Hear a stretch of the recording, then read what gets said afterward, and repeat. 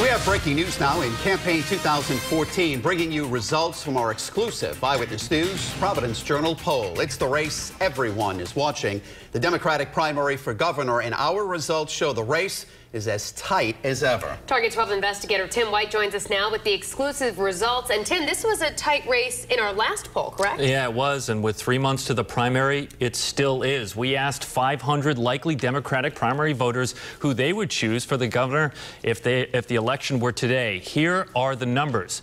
33% say they would vote for Mayor Angel Taveras, 29% say Treasurer Gina Raimondo, 12% for Clay Pell, and 2% for Todd Giroux. 22% of the voters say they aren't sure.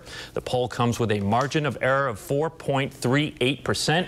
Eyewitness News analyst Joe Fleming says neither Raimondo nor Taveras have been able to move the needle much since our poll in February. You got more than 1 out of 5 voters who have not decided who they're voting for in this campaign. So in the next 3.5 months, we're going to see the campaigns really make the strong push to try to get those undecided voters on their side. So a slim 4-point lead for Taveras, which is exactly what he had in our poll in February. Mike, Shannon? Tim, Clay Pell was new to the scene in our last poll. Has he been able to improve his numbers at all? Well, for the Pell campaign, they are going in the wrong direction. He slipped 3 points from our last survey and new at 6. We're going to have some tough numbers for Pell. Plus, we examine if voters are willing to change their mind before Election Day.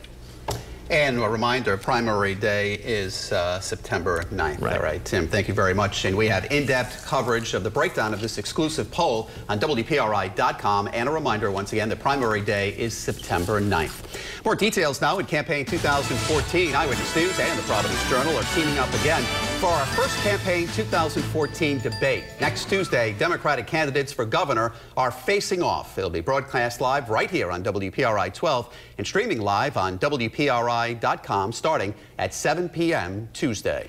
You can log on to WPRI.com right now to submit a question for the candidates, which may be asked in the debate, or you can also sign up for a seat to watch the debate in person at the Providence Performing Arts Center.